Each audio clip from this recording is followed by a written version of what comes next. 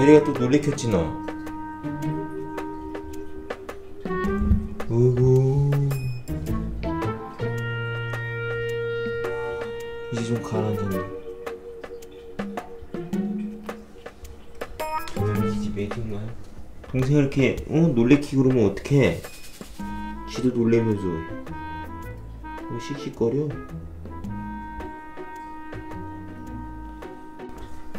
괜찮아 코비? 흥분해가지고 코 핑크인거 봐. 발바닥도 보자. 세상에 발바닥도 핑크야. 꼬리는 많이 가라앉았네. 가볼 거야?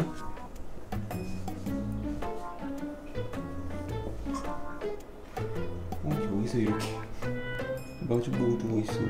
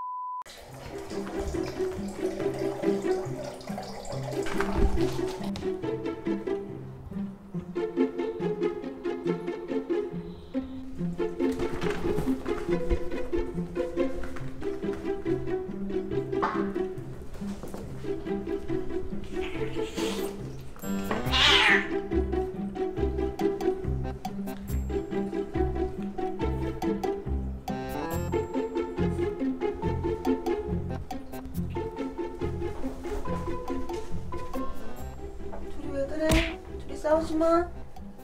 응? 왜 그래? 베리 등 봐봐. 코비. 지금 보여 이거? 누나, 어머나.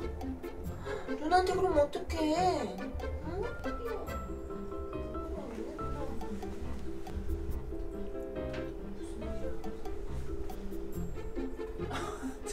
저렇게 뻗어있어.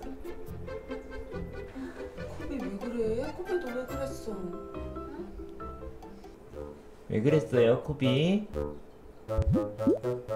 그냥 화가 났어요, 잠깐?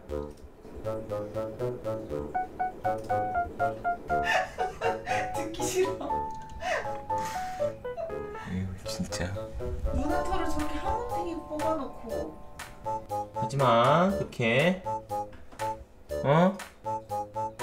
베리 화 잔뜩 났잖아. 잔뜩 화가 나고 예민해졌어.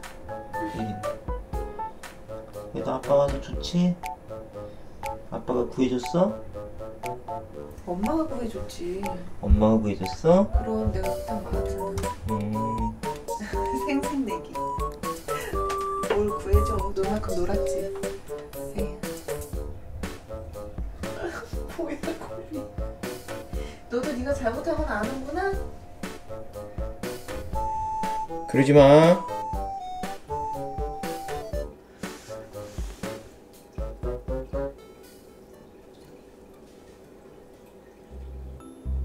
내가 코비를 빗질로 혼내줘야 되겠어.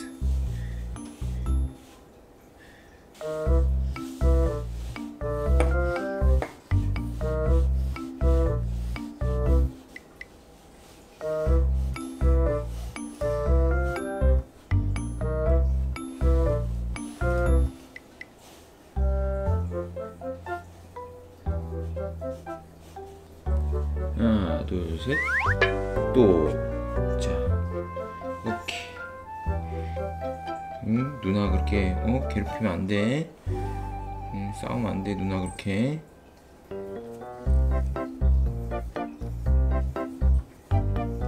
코비를 홍구형 냈습니다.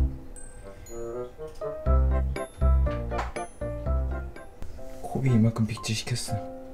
잘했지? 그치? 복수했어. 아빠 복수.